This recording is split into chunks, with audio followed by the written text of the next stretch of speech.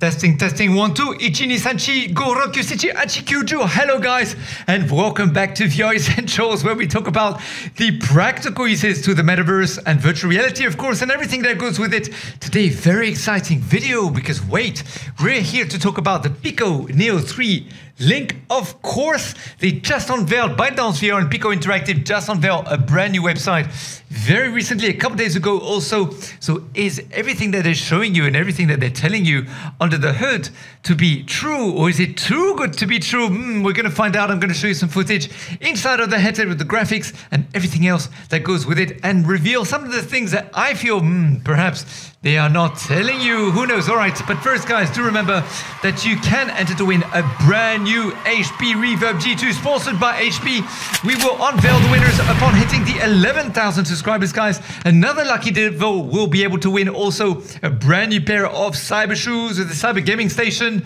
the chair, the carpet, everything that goes with it, also sponsored by Cyber Shoes. So they'll be the ones to send it to you. And the third winner will walk away with a voucher worth $50 US that you'll be able to redeem against any VR title that you want, either on the Oculus Quest store, Viveport, or the Steam VR store, because basically I'll give you some cash and you can splash the cash on whatever you want. So that is what will be happening. So do go to the link description below after this video to enter to win completely free. And as I mentioned before, the faster we get to 11,000, the faster we'll be able to do the giveaway. So it's all up to you. All right, guys, so let's switch back to today's topic about the Pico Neo 3 Link. The website, is it too good to be true? Is everything that they're telling you on the marketing as what it's supposed to be? Well, let's find out. Let's just transition over very quickly.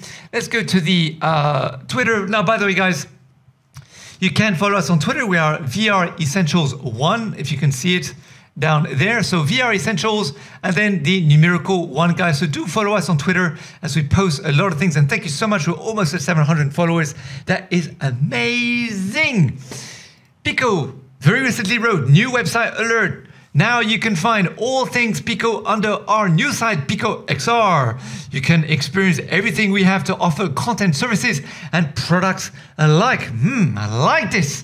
All right, let's go to the website very quickly. Boom, here we go. So, as you can see, they're featuring the Pico Neo 3 Link here.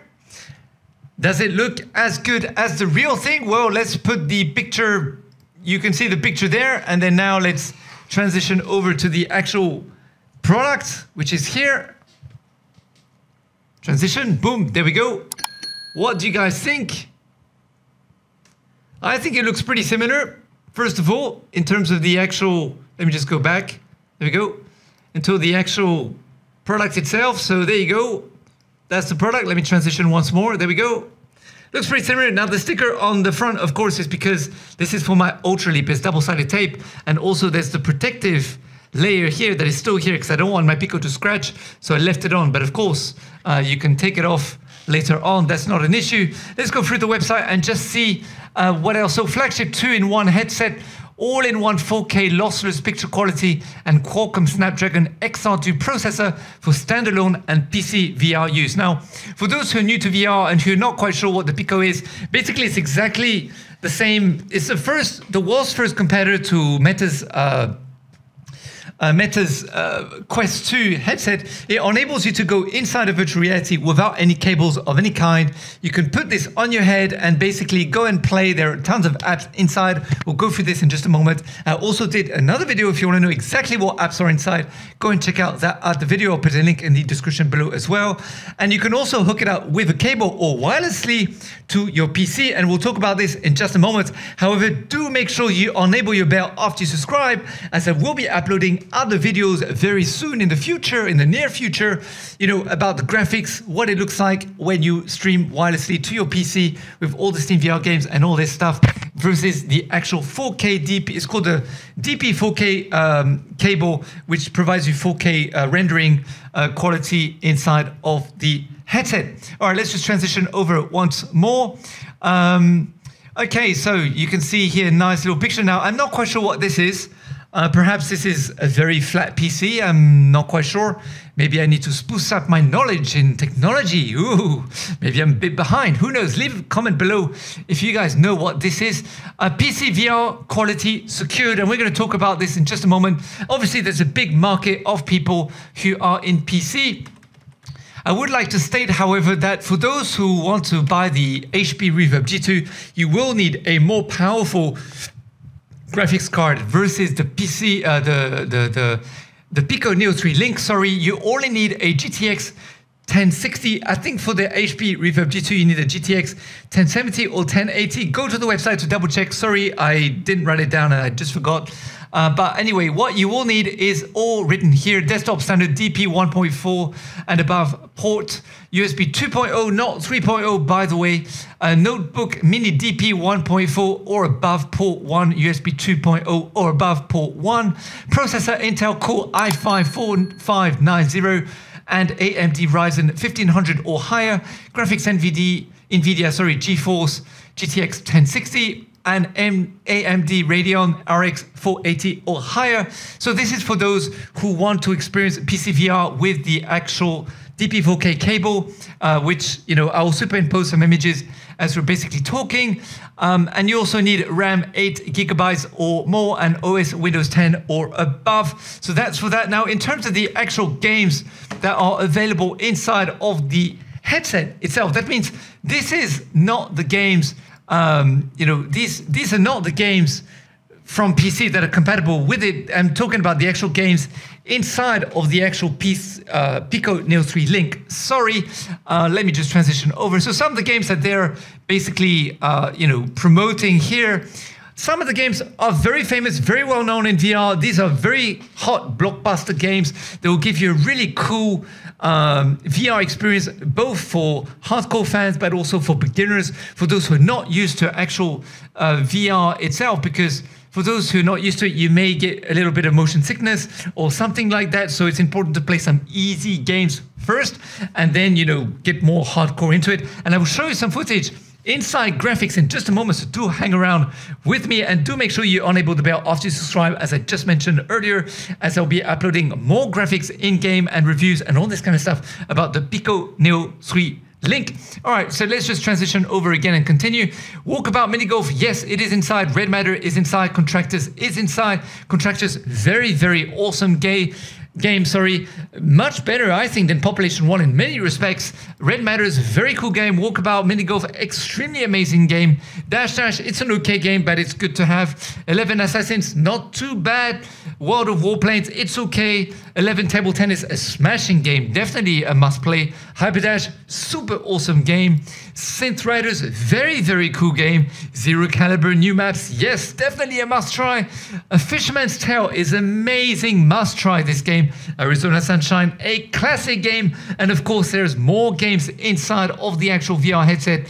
As I mentioned, do go and check out the other look here, okay.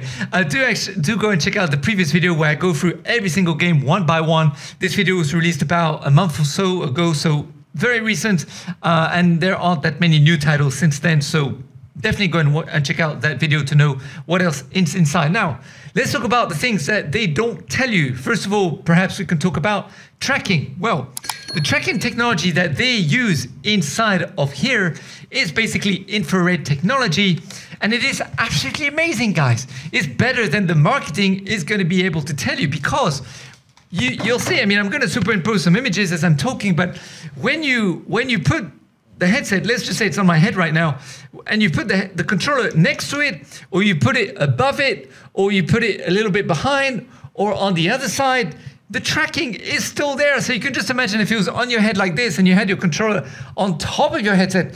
I'm not just talking about like a little bit on top. I'm talking fully on top of your headset or fully on the side of your headset. It keeps the tracking. The tracking is absolutely amazing. I have to say that there is no issues whatsoever. I have not tested the Pico at nighttime, however, or with an IR illuminator, and basically an infrared illuminator. I have not tested it with that, but I can tell you that in low light, it works absolutely absolutely great. It's absolutely amazing. As you can tell here by the footage that I shot with my iPhone, it is absolutely amazing. So I have to say that the tracking is just brilliant. They've done an amazing job. Honestly, really awesome job there. The other thing I can talk about, if we go back to the website very quickly, is we go here. Great comfort. Now let's talk about the comfort. Now the comfort, it is true that, you know, in a way, let me just transition over again. Okay, here we go. Transition. Okay.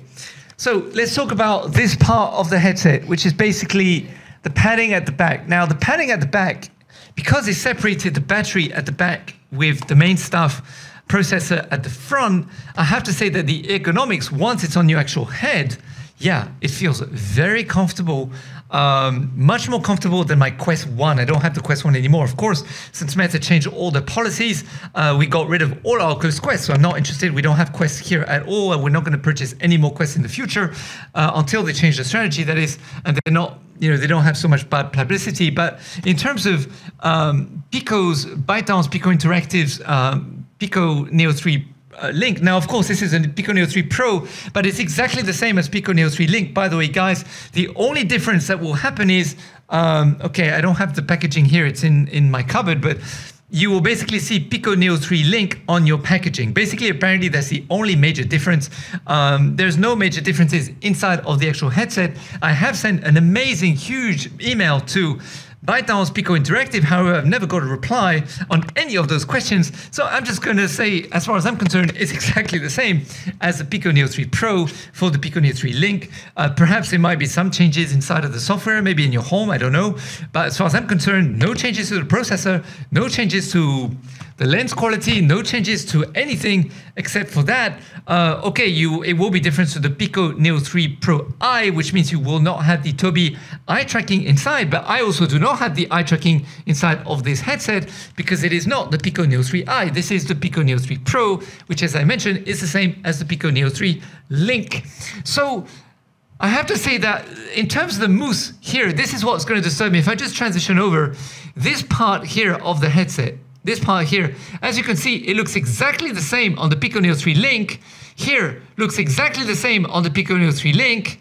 Here looks exactly the same on the Pico Neo 3 Link. And this headset here looks exactly the same on the Pico Neo 3 Link as it does on my headset with the Pico Neo 3 Pro. And I have to say that this part here, I'm going to superimpose some footage on as I'm talking, but this, first of all, is quite big, it's quite large. Now, there are pros and cons to this. First of all, I can actually fit my glasses with no issues whatsoever. They fit with no problems. I have to say that on the HP Reverb G2, I can feel it when I'm putting the HP Reverb G2 because it's a little bit more narrow the side compared to this. This is super large and there's no problem. I can tell you that if you have large glasses, you're not going to have a problem with this headset whatsoever. Although do go to the optician. That would be my, bring your headset with you to the optician.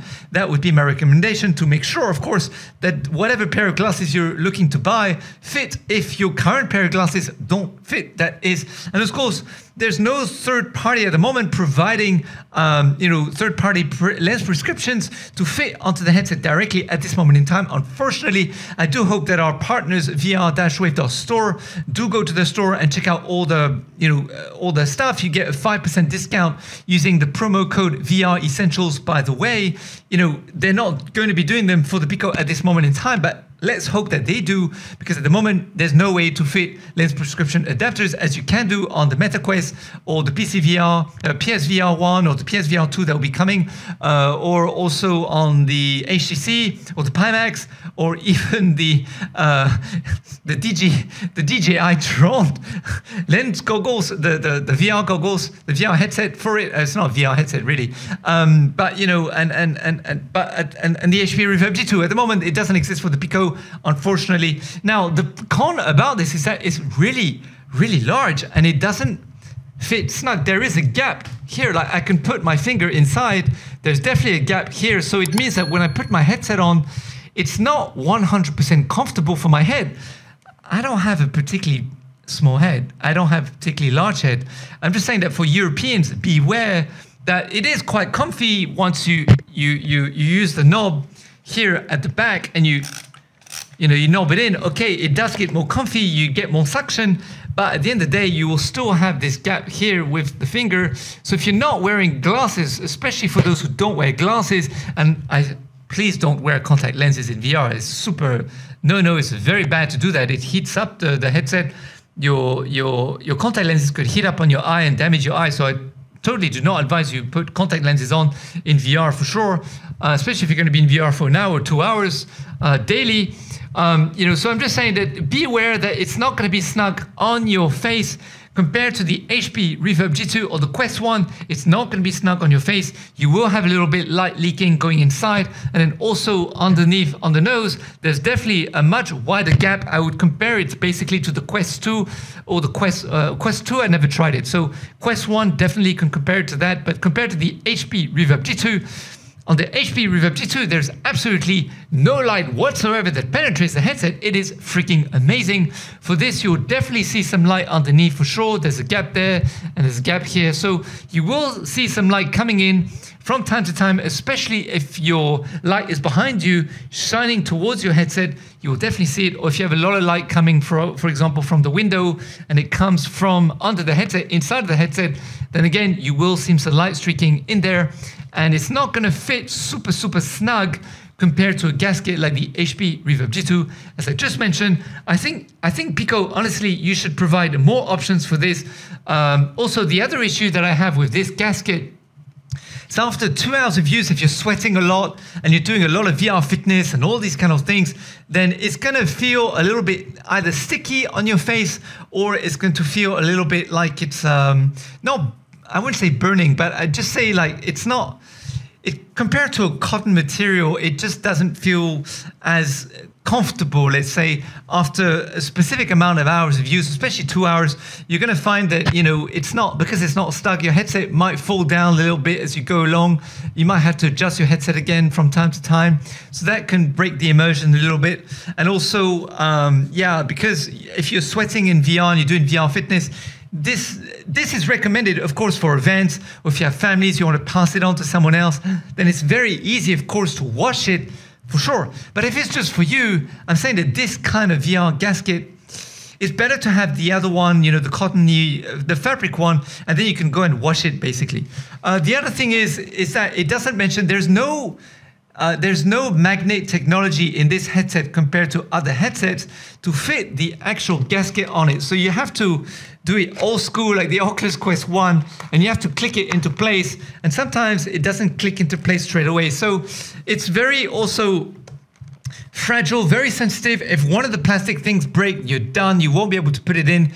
So again, I'll superimpose some images on top just to show you. So I'm just saying that is also a bit of a concern in terms of the durability, the longevity of the gasket. At the moment, there isn't a way to change the gasket. You would have to write in if your headset is under warranty, of course, but you're not able to buy a separate gasket from a third party like you can on other headsets, for example, the HP Reverb G2 or the MetaQuest or the HTC, or other headsets are a bit more popular. Then there are third-party suppliers and accessory suppliers where you can buy those from. At the moment, it doesn't exist for the Pico, so do be aware of that. And it probably might cost them some money because they have to recreate all the little bits that go in it. Now, the other thing is for this headset is for the adjustment of the IPD. The adjuster for the IPD is very simple. It's just like the MetaQuest. You have to go inside the headset and boom, this is the maximum. Then you have a medium, and then you have a narrow one. So every time that you bring it down, you will see some black stuff around, just to let you know, inside of the headset. It will reduce the field of view inside of the actual headset itself. I personally have it on medium because when it's completely out, it looks a bit blurry for me. So I think medium is going to be generally the actual setting for most people, I would say, for sure. For me, again, it doesn't matter, but I would much rather have it underneath, have a slider or a clicking slider underneath. I prefer the HP Reverb G2 way. because it's very, I mean, okay, it's fine. Once you set it and it's for you, it's done. But if you're doing an event with friends, or you're doing an event for corporate use, or you know, at your company, and everyone have different IPD, and then you have to adjust it every time because, you know, everybody have different eyesights and different vision things, and it will get a little bit complicated, is my point. Now, let's talk about the battery life. The battery life is quite good. I have to admit that when you use the headset itself, you know, without any form of, you know, putting a USB adapter on it, like a charger or something, a mobile charger, then no issues. This headset will last you a good 2 to 3 hours for sure. It'll take a good 2 hours to recharge it fully. But you know, the battery, no issues, and also the batteries in the controllers are absolutely amazing. They last for, oh man, I haven't changed them in like a month.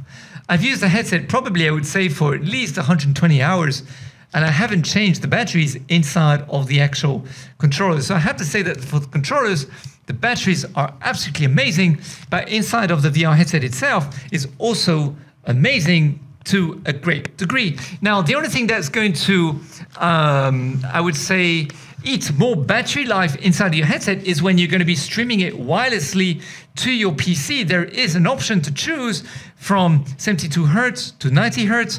And also inside the headset, you can choose to put it at 120 Hertz. By the way, it is no longer a 90 Hertz. However, it's not 120 Hertz. Streaming to the PC is only 120 Hertz latency. Frames per second, sorry, inside of the actual headset itself, not on the PC when you're streaming it to the PC, okay? So the PC is limited to 90 Hertz at this moment in time. However, if you put it to 90 Hertz, there's also an option to put it on fast, normal, or HD quality, depending on what quality you want when you're streaming to the actual PC. And this is what's going to basically cost you battery life. The better the quality, the faster the frames per second, it's going to cost you more battery life. And of course, what they're not telling you in the marketing is that it's going to cost you in terms of latency, because it needs to ping back to satellite up in space. And after that, basically, the ping comes back to the headset from your computer to render all the images of the game inside. Now, personally speaking, when I do wirelessly, what they don't tell you in the marketing is you need to be next to your actual router, because otherwise you are going to have some issues. You will have some latency. If you're away in another room, especially if you close the door, it's going to create some issues. So just be aware of that. With the DP 4K cable, however, it's really not bad. Really, really not bad. I have to admit, it's pretty good. But at the end of the day, it's not as clear as of course, the HP Reverb G2. Why? Because the resolution inside of this headset is not 4K compared to the HP Reverb G2. It's basically HD inside of this headset. It is not 4K like it is in the HP Reverb G2. So the quality with the 4K DP cable, however, if you've never tried the HP Reverb G2, you're going to love it. You are going to love it. The graphics inside, as you can see from the footage, I did some gaming with Shooty Skies. You know, it was really awesome. You can tell here by the footage inside. Now, it's a little bit hard for me, of course, to always position the lens properly. I mean, the camera lens properly on the actual lens of the headset. And also, by the way, I'm using an iPhone 7, which is a very old iPhone. There is, of course, no flicker whatsoever inside of the Pico. The flicker that you can see on the footage is due to the frequency at which the camera is picking up the light, and then it creates all this flicker inside of the recording. But of course, inside of the headset itself, there is no flicker whatsoever. And then we also tried out the games, for example, Google Earth. Now, the issue with the Pico, because it's not, sorry, before I move on to this, as you can see with Google Earth, it's also very good. There's no issues there. The graphics are very good. There's no issues whatsoever. You're going to have an amazing time. But the moment you put an HP Reverb G2 on your face, ooh, this is when you're going to start to notice the difference, of course. And when you stream wirelessly, that is, there's definitely some giveaway there. It's definitely not. It's still pretty good, don't get me wrong. It is actually, compared to 2 years ago, it is pretty amazing. But definitely not PC VR quality. But it is not bad at all, but there are definitely some differences there. But if you're new to VR, you're not a PC VR hardcore fan, then you definitely will not notice those differences whatsoever. And the moment that one day you get yourself a PC and have proper PC VR, then you go, wow, blimey, I wish I had PC VR. First, a long time ago, but if you don't have, the funds to buy a good PC, or maybe it's not something that's for you, then obviously, of course, then you're not going to notice the differences. It's going to be absolutely amazing. Now, what they're not telling you on the marketing, however, is that because the Pico is fairly new, there are some PC VR titles that are not compatible both with the wireless version and also with the DP4K version as well when you put the cable from the Pico to your actual PC. This includes, for example, well, Pilot, the new game by Oculus, the Pilot game, sorry guys, let me just get the game properly. It just escaped my mind, of course. The game, which is this one here, Omega Pilot.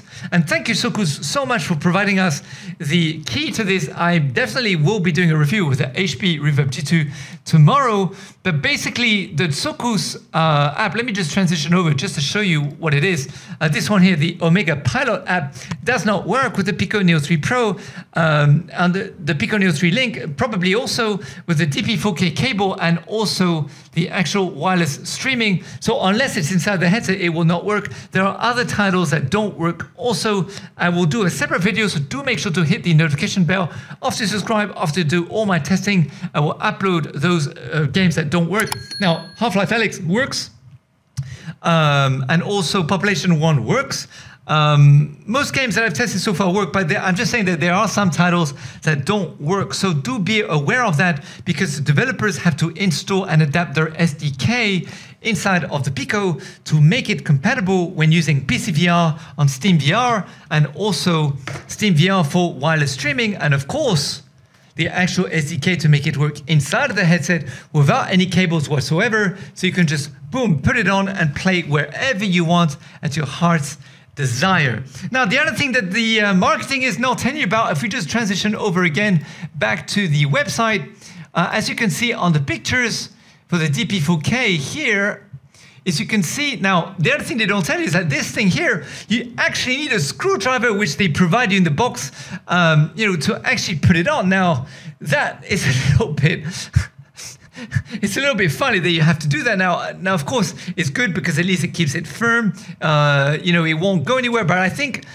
a magnetic safety thing to put on would be much better in case. I mean, what if you get entangled? What if you go out? What if you fall? What if there's something that occurs? This could potentially be very dangerous. I think it's definitely better to have a magnetic version if possible, and the technology, of course, exists and it's possible to do it.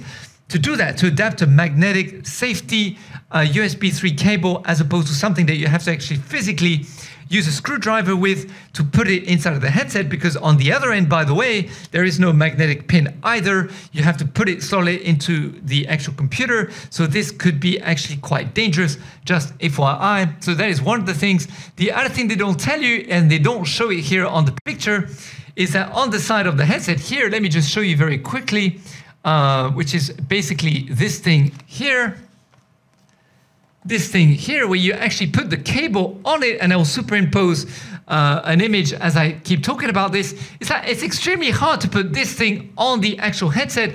Perhaps it's very possible they're not going to supply it, or it's possible that they will supply a new one, I don't know. But when they supplied it to me about 4 or 5 months ago, it is just really, really hard to put this thing on the headset. It basically almost broke my strap, or the actual thing almost broke itself. It was just a really pain in the butt to put this thing on here. But of course, once it's on, it's on. But I'm just saying, if you feel that it's not going to go on the headset and you buy the cable, which by the way is extra, just be aware that you might need to find another alternative, some tape or some rubber bands or some metal wiring, or just or a clip or something of some kind to put your cable on here, because at the end of the day, this is not user-friendly whatsoever.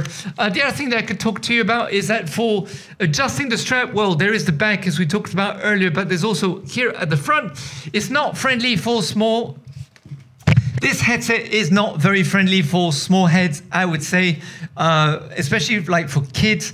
Women also who are Asian nature or who have smaller heads of nature, it will definitely, I would advise if you're a woman to create your hair in a bun at the back and have your hand in your hair in a bun at the back, and then put the headset over your bun, because otherwise, or use a cap, put a cap on, a hat on, like I do here, and then put the headset on, because if you have a small head, it is not going to be for you. It's definitely not for kids.